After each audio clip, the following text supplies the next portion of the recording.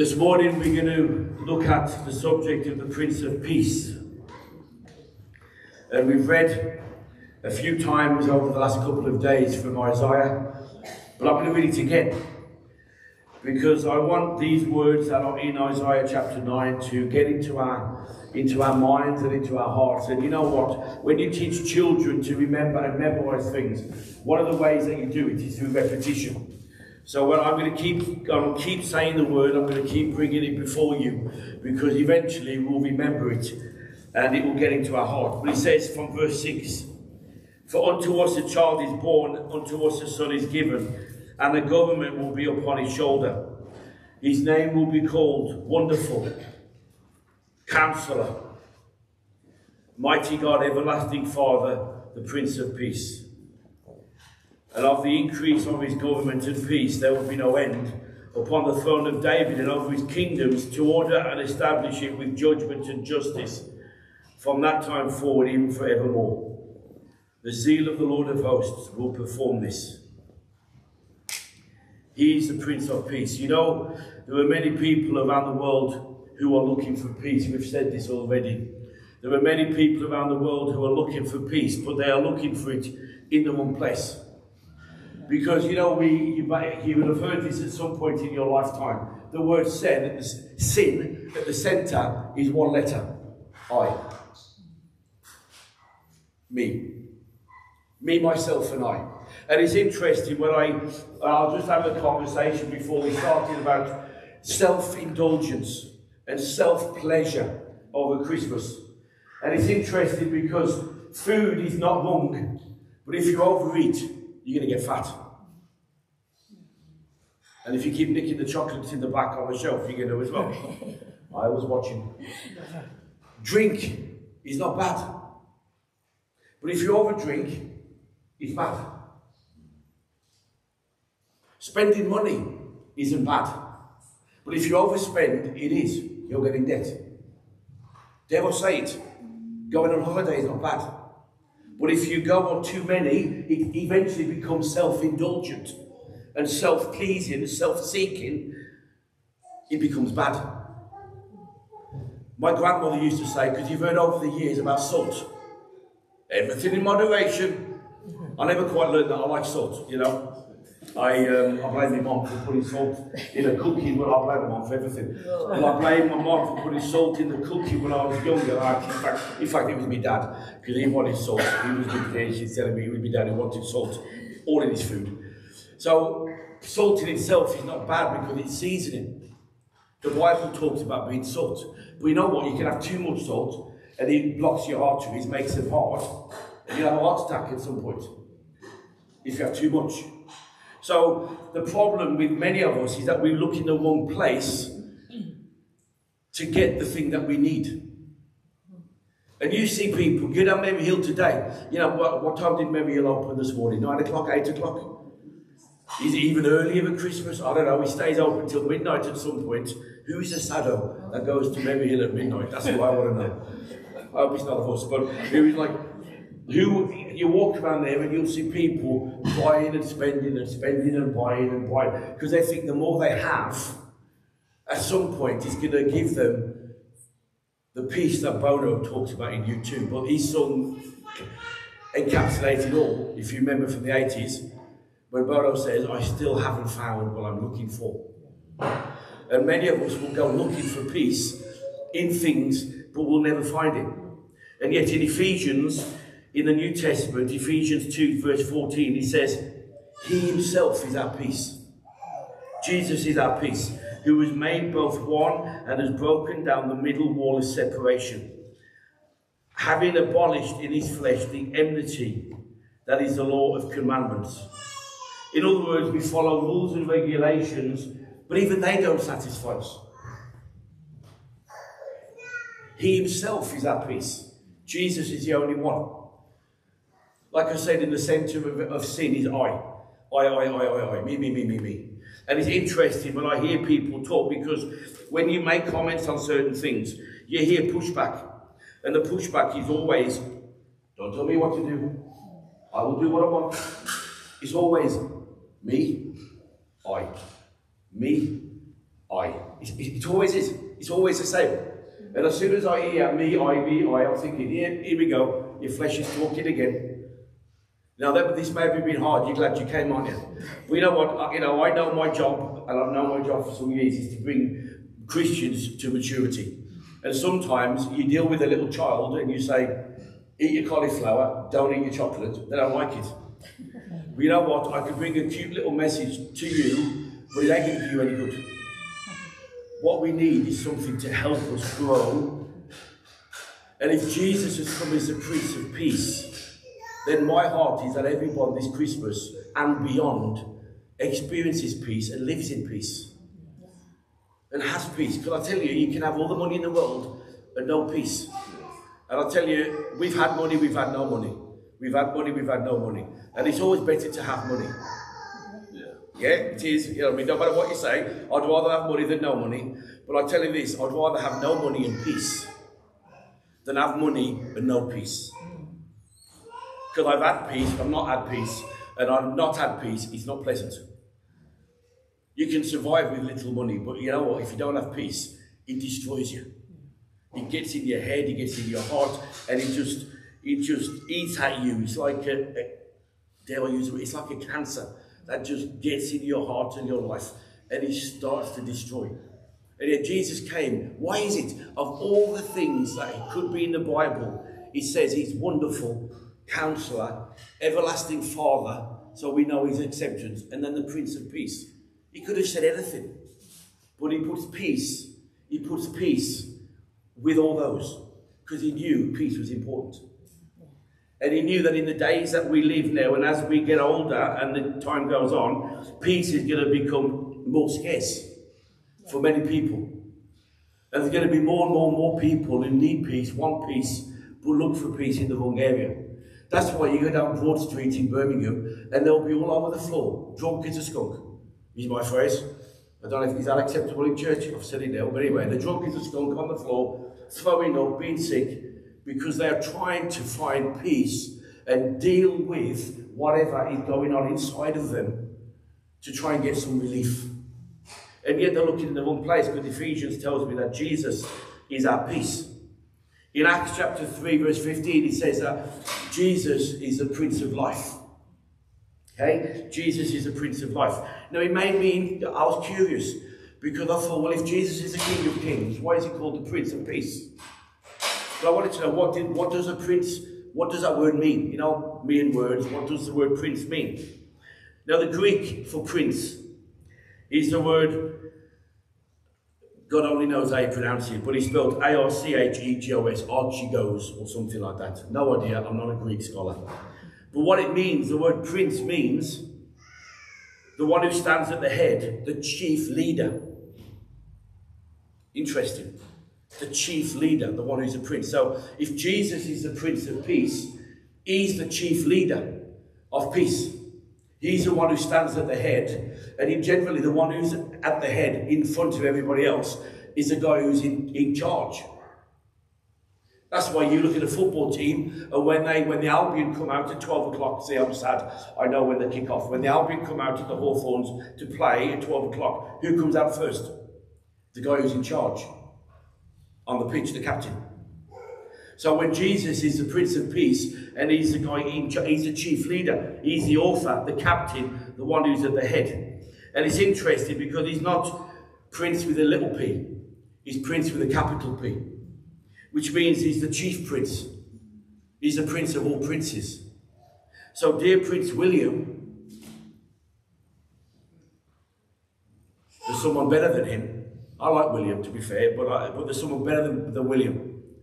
His name is Jesus. Because Jesus is the Prince of Princes. But it's interesting because if you Google it or go to a dictionary, what is a prince? A prince is someone who one day will become king. That's what it says. The prince is someone who one day becomes king. And it's interesting because in Philippians 2, it says there that Jesus humbled himself, and then God highly exalted him. And he gave him the name above every name. It's interesting because the way for Jesus to become the King of Kings was to humble himself. it was to die to self. Okay?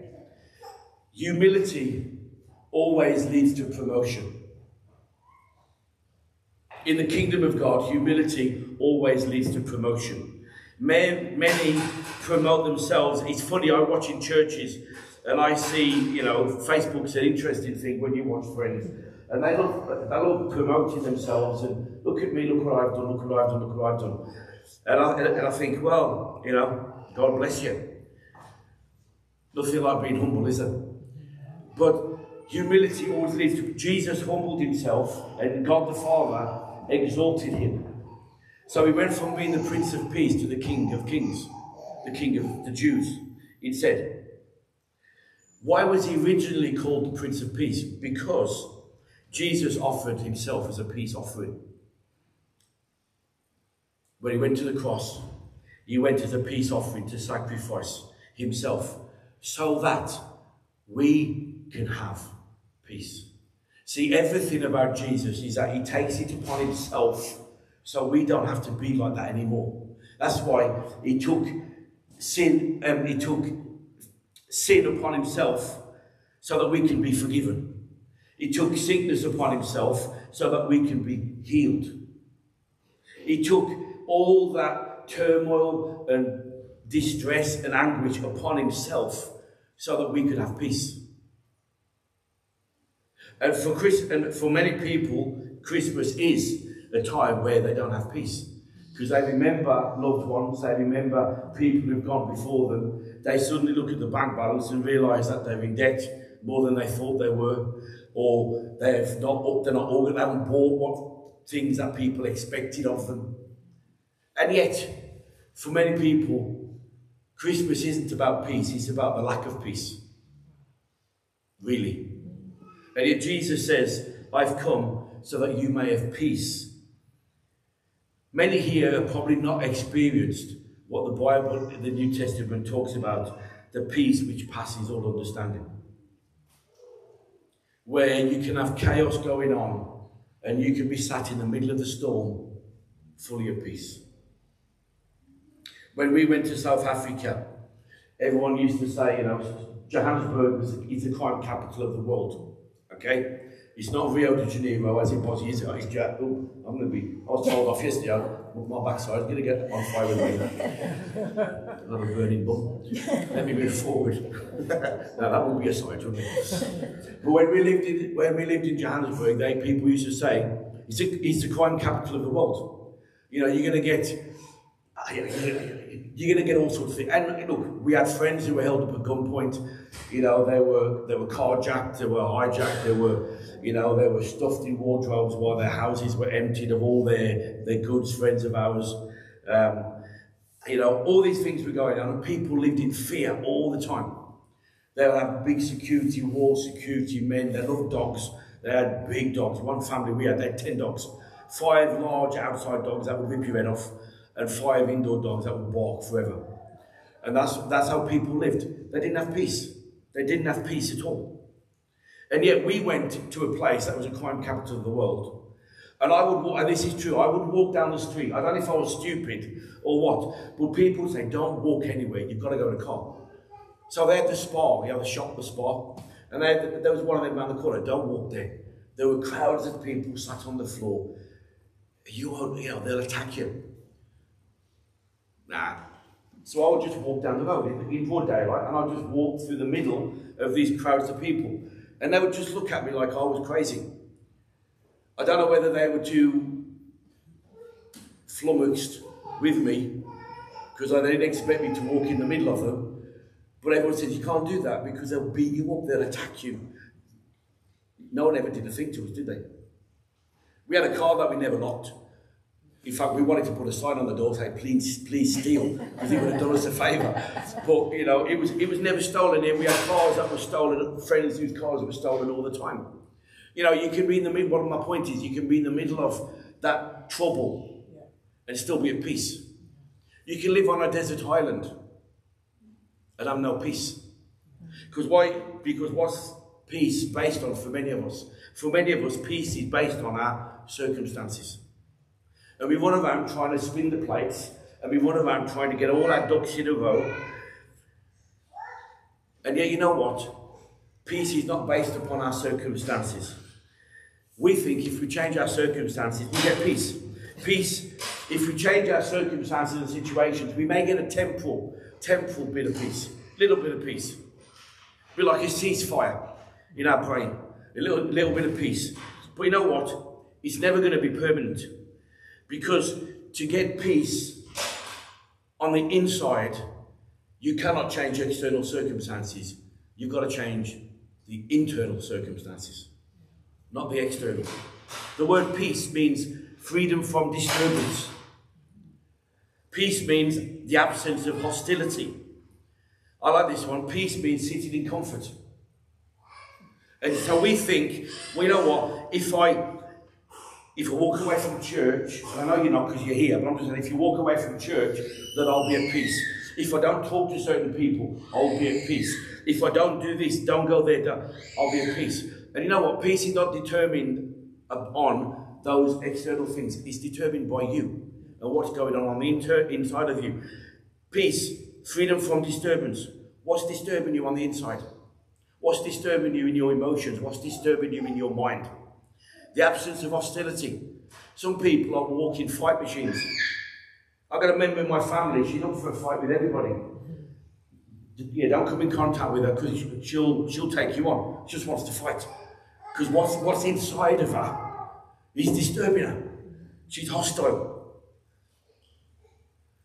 Now, it would be nice to be sat in comfort, but you know what? How do we sit in comfort? We don't sit in comfort on a chair, we sit in comfort on the inside.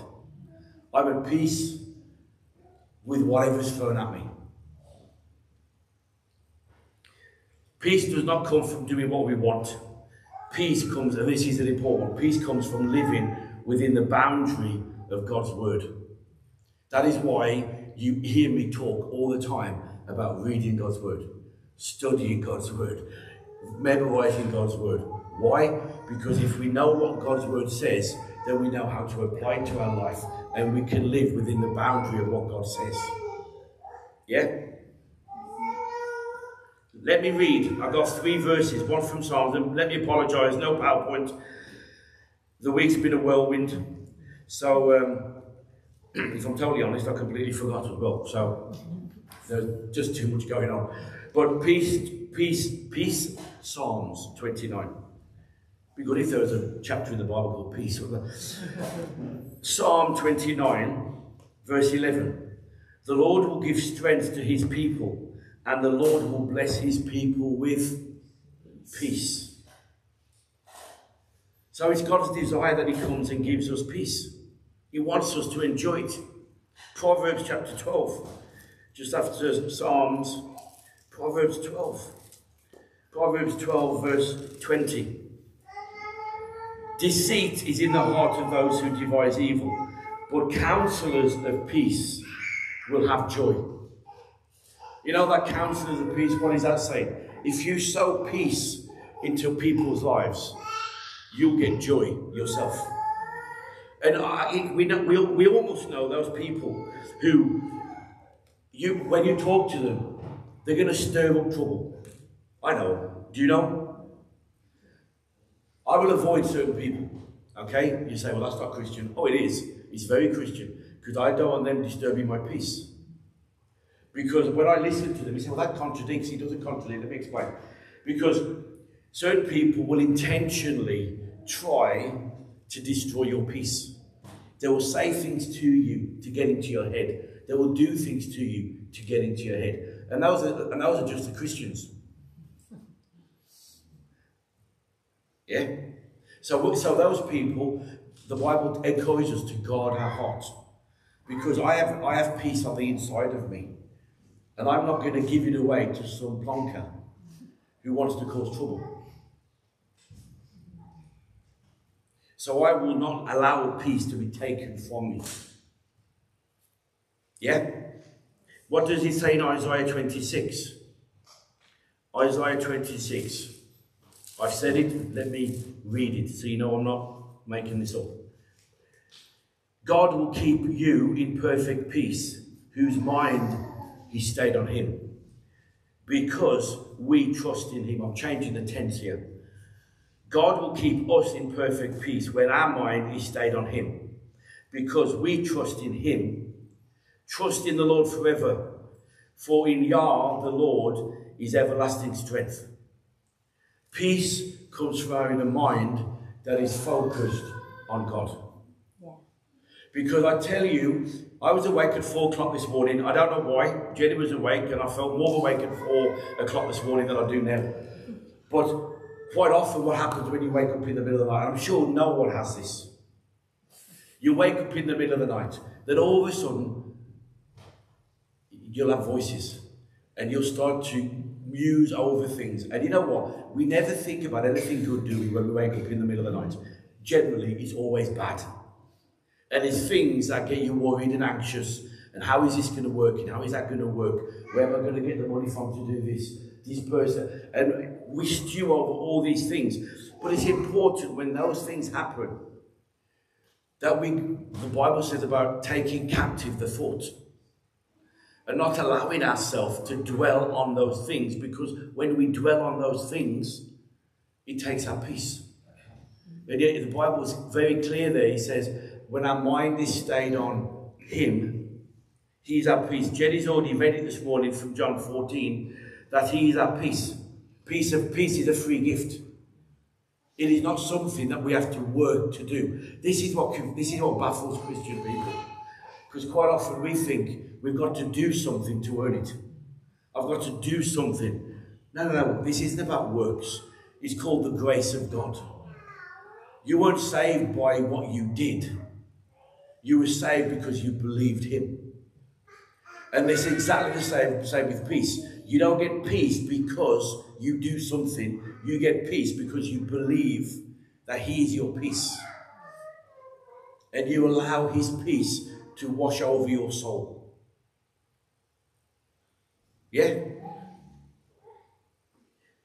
We had a friend, Tony. He's passed away now. He was knocked off his motorbike by a drunk driver 24th of July, some years ago. And he used to say this. We were ordained in the same stream. We were ordained, and Tony, whenever you spoke to Tony, he would say this, and some of you may remember this being said years ago. He's certainly not said as much now. He would go up to you and he'd say, peace be unto you, my brother. You said, that's a religious thing. And then when he said that to you, my response would be, and unto you. Now, we don't do that anymore, because in these modern churches, why would we do something that is going to be so edifying? Let's go and get a Starbucks instead. But when I'm saying, peace be to Steve, peace be unto you, Steve, what am I saying? Because this is the meaning behind that. What am I saying is, Steve, health, prosperity, and life are yours. That's the meaning of the phrase. Peace be unto you, Teresa. Health, prosperity, and blessing are yours. Now, what a fabulous way to greet people. Health, blessing. Now, if you went up to someone in the street, they'd think you'd lost your marbles, wouldn't they? But you know what? It doesn't matter what they think. But we can do that to each other. Go up to you and say, peace be unto you, Andy. And unto you, my brother. No, and I'm not saying we've got to get religious here. But just understand the meaning that we are speaking life and blessing and peace and health to each other. What a fabulous place to be. I think that's a fabulous place to be, because we know peace comes from the word shalom, and shalom means nothing missing, nothing broken in our lives. That's the original meaning of the word. So wouldn't it be a great greeting every time we met each other? Peace be unto you, Doreen. She may slap you and say, "You, what are you talking about?" Joke. But you know, we do well to say that to each other whenever we met with each other. Peace be unto you. Now, if you watch Cadfael, do you remember Cadfael? If you ever watch Cadfael, I love Cadfael, the monk who's a detective with his shaved head. I just love Cadfael. I don't know why. It just appeals to me. But if you listen to Cadfael on telly, the monk, that's what they do. The monastic monk from the abbey, they will generally go to each other and they will greet each other. Peace be unto you. What a blessing. We've spoken about the blessing this morning. What a thing to bless somebody and say, health, prosperity, blessing is yours today. I'll ask some of that. You can say it to me. Because there's a thing in Christendom where we have to learn to speak life over each other. I want to go to Psalms 19 and I'm nearly finished. Some of you said amen, I'm pleased. Psalm 119, verse 15. It says, Psalm 119, verse 15 and 16. I will meditate on your precepts and contemplate your ways. I will delight myself in your statutes. I will not forget your word. You think, well, that's cool. What's that all about? I've split it down. Because how do we get peace? We get peace by doing the following. He says there, I will meditate on your precepts. The word meditate is not to sit cross-legged and go, that's not meditate. You know what I mean? The world has stolen that from the church. The word meditate means to chew over. Now, some of you chew over not having enough money. Some of you chew over somebody who said something nasty to you. Some of you will chew over what food you're going to eat. You'll chew over that. You keep thinking and thinking and thinking and thinking, and your brain's going bonkers thinking about all these things, trying to get a solution. And yet, he says here, I will chew over, change the word, your precepts. What God says in his word, we got to chew over. He says, and I will contemplate your ways. The word contemplate means to look and observe and study thoughtfully. That is why I say about reading the word and studying the word. You can't beat it, you can't avoid it. I've got this statistic that I saw this week. A survey in Britain came out recently. I think it was a Christian Concern who published it. He said this, 40% of Christians never read the Bible. 40% in a survey of several thousand people, 40% of Christians never read the Bible. And I'm stood here saying, more fool anybody who doesn't. Because how on earth are we going to get life into us if we don't meditate, contemplate God's word? And it says, and delight. In other words, we take pleasure. We look forward to reading the word and what God's going to say to me from it. And I like that, the final sentence, I will not forget your word. I bet you've never read a psalm, got to the end and thought, how did I get here? And then you don't even know what you've read and you have to do it again. Or am I the only one who's ever done that? No. You read it through and then you think, I haven't got a clue what I just read. Let me start again. Thankfully, it's only short and it's not Psalm 119. That takes you half an hour. But it's just like you think, oh, let me do it again.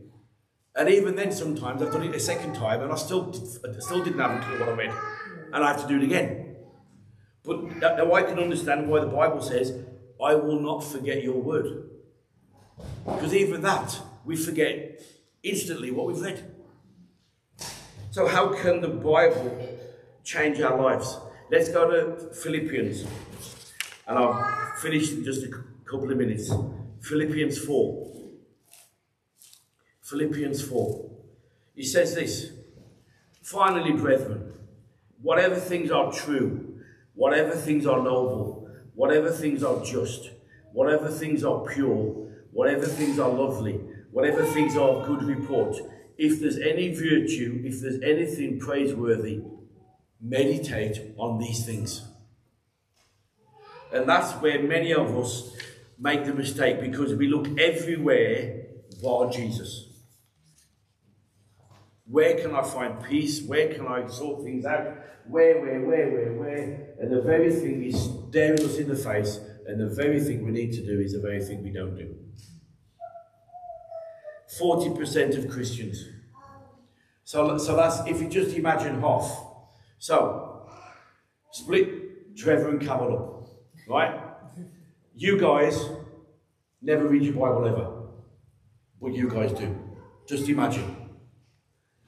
This group of people here never ever read the Bible.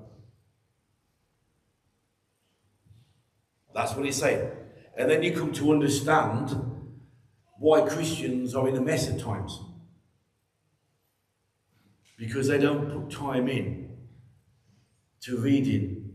Because bear in mind, if in the book of John, it says, Sue read this last night, the Word became flesh and dwelt amongst us. The Word became flesh. So if you want to know about Jesus, what do you read? The Word. If you want to know about him, you spend time in this book. If you studied economics, I studied A-level economics, I love economics. I studied that. What did I read? Every economics book that was in the library. We didn't have Google back then. Every economics book that was in, whether it be Halesowen Library, Netherton Library, Dudley Library, or even Birmingham Library at the time. Every book I could find on the subject, I read. Then accounts, I would read the books on accountancy. Quite sad, really. Because I wanted to find out about the subject. If you want to find out about Jesus and the Prince of Peace, you read the newspaper, don't you? You spend time in the Word. So my application this morning is, you say, well, I can't find peace. I need peace. My question for you to think on these things when you leave today. What is on the inside of you that is disturbing you? What is on the inside of you? And where are you looking for peace? Because the Prince of Peace is available to us. And we know he's a gentleman. He's not going to come and force himself on anybody. But he's there waiting to say, listen, let me help you. Let me help you this morning. You know, we need to be at peace with ourselves. We need to be at peace with others. And we're more importantly, need to be at peace with God. Because it's from being at peace with God that everything else will flow. See, we cannot live without peace. Because for some people, it affects them physically. That lack of peace in their lives makes them sick. And I am convinced that many people are sick because of emotional, mental turmoil, unforgiveness, things that they've held on to in their lives that have robbed them of their peace. And for some of us to find peace this Christmas, we welcome Jesus in. But in welcoming Jesus in, we've got to let go of contention. We've got to let go of strife. We've got to forgive people. We've got to hand over to him those things that we've allowed to take our peace. We've got to identify them and let them go. We've all sung the song, all to Jesus I surrender, all to him I freely give. And we sing it, but we don't do what we sing. All to Jesus I sometimes surrender. Sometimes I will give when I choose what I want to give. That's what we're singing. But the word says, I love the hymn, okay? This is my all-time hymn. Maybe it's because I've been in the tent of what's in the bank as a lad, but listening to Billy Graham, just as I am with that one plea. That is my all-time favourite hymn. Just as I am with that one plea, boy, your blood was shed for me. That, I tell you, even though just saying it makes me cry. It is the best hymn ever. Best hymn ever. Because we don't come to him cleaned up. We come to him a mess. And he cleans us up. That's the beauty of Jesus. He doesn't say, get peace, then come to me. He says, come to me as you are, just as I am. And I'll clean you up. The Prince of Peace is King Jesus. And he wants this year to give you peace with your past, peace with your present, peace with yourself, and peace with God. Our job is to let go of the turmoil and do what the word says in Psalm 119 and Philippians 4. Change our focus, change our perspective, change where we look, change where we're looking for peace. Because that I in the middle of sin, I, me, always gets in the way. And we will look and we will look, and that self-pleasure that we seek, and that self-indulgent side of human beings, which is called the flesh, by the way, which the Bible talks about getting under control, because the flesh will always cause you to do things that pull you away from God. And peace is of God. And God wants to give us peace this morning. Amen? So, maybe a different message to what you expected, but probably they are every week, to be fair. But you know, we've got to be open to let the King of glory, the King of peace come into our life.